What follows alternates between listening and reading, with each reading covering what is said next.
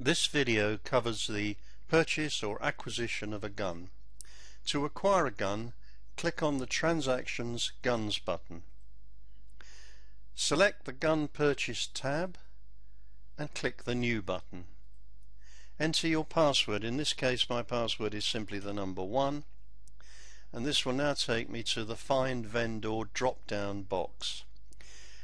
Now if you've dealt with this vendor before, you can select his name from the drop down list and all his details will be automatically filled in, as you can see. If however this is the first time you've dealt with this person, you simply need to fill in these fields as you can see. Now moving on to the gun side, let's say that the serial number of this gun is 123456 and it's a 12 gauge shotgun. So we select 12 from there.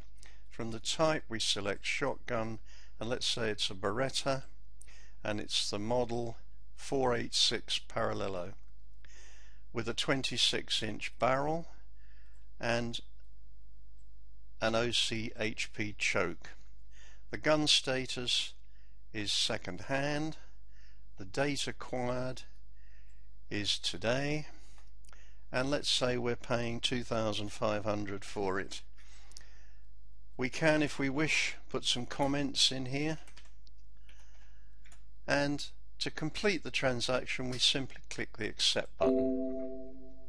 You will see confirmation that the record has been saved and an invitation to print the police advice note if required, and to do that you simply click this button here. And that's really all there is to it in terms of acquiring a gun. There are some other features of this screen that I should cover.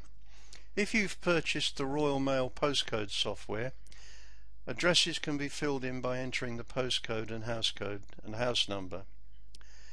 If you tick the No License Required box, the relevant license fields will be disabled. This is useful if you're purchasing an air rifle or an air gun or any other item that does not require a license.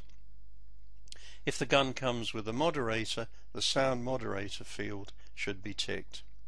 If you select storage as the status of the gun, the default weekly storage fee will be displayed here. If you're entering a number of identical guns, the repeat description facility is very useful, as you will only need to enter the serial number of each gun and click the repeat description button. And that's all there is to it. Back to the main menu.